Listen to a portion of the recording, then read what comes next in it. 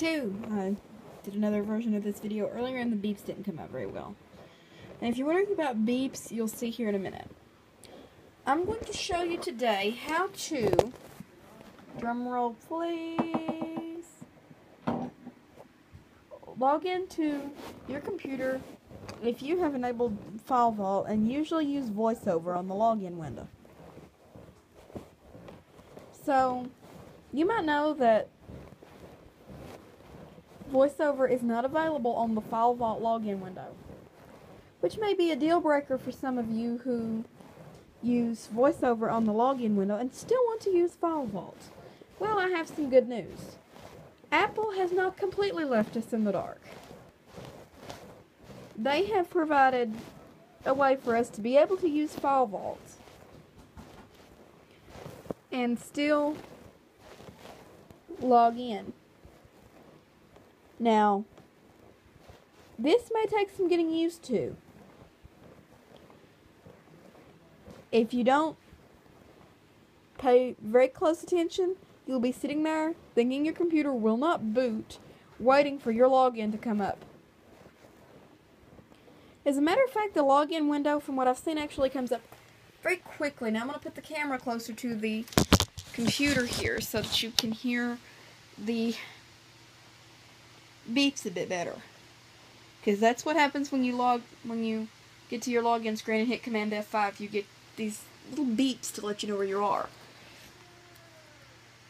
Authentication. System dialog. Are you sure you want? Shutdown icon image. Are you sure you want to? Reopen Windows when locked. Restart button.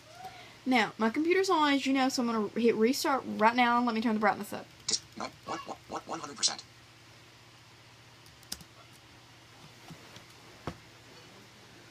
Now, it's rebooting.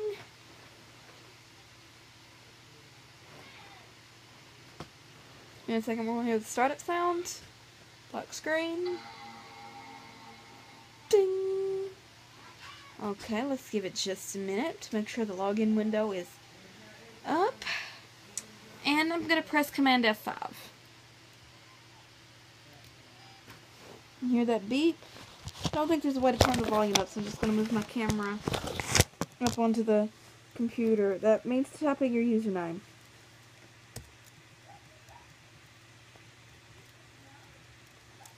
Enter. That means type in your password.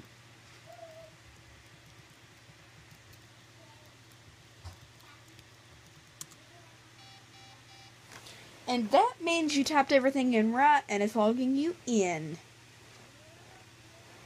Now, if you hadn't typed in maybe your username right, the single beep was for username. It would have played that single beep again. Application. If you hadn't typed in your password right, it would have played the 2 beeps again. Selected radio button. 1 of 2 has keyboard focus. And that's just a login item. But that covers this video.